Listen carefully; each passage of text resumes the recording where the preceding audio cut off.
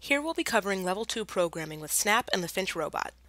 Much like Level 1, we will be controlling direction, colors, and sounds. But in Level 2, we'll be able to make a few changes to the parameters of those elements. After opening Level 2, you should see an example program in place. At the top of this example, you'll see a control block. In this case, the block will determine which key will activate the program.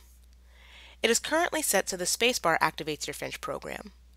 Click your spacebar and you'll start the example.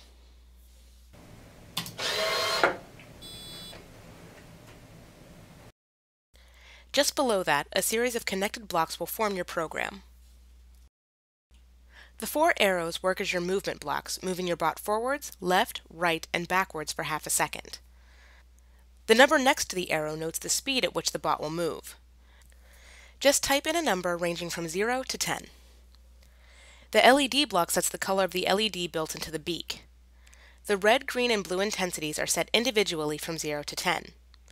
Each element will add up to the final mixed color. The lightning or buzzer block will play a musical note ranging from A to G. You can also put in a number and it will play that as a frequency in hertz.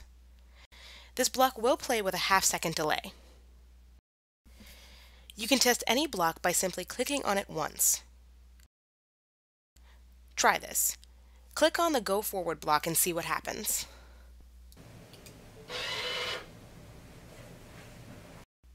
You can add to the existing program by placing any of the blocks you desire in the chain. Or start from scratch by deleting the blocks from the example program, either by selecting Delete or just clicking and dragging the block away.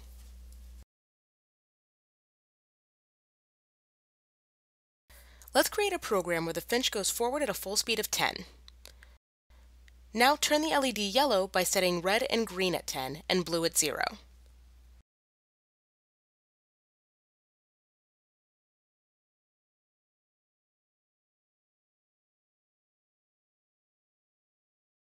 Then have the bot turn left at 5 and change the color to blue.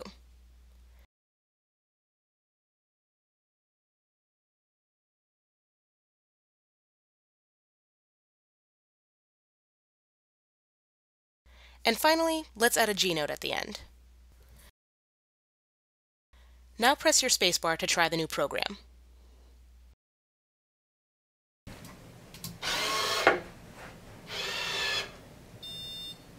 And now you know how to program in Level 2. For more on Snap programming, check out the other videos in our playlist.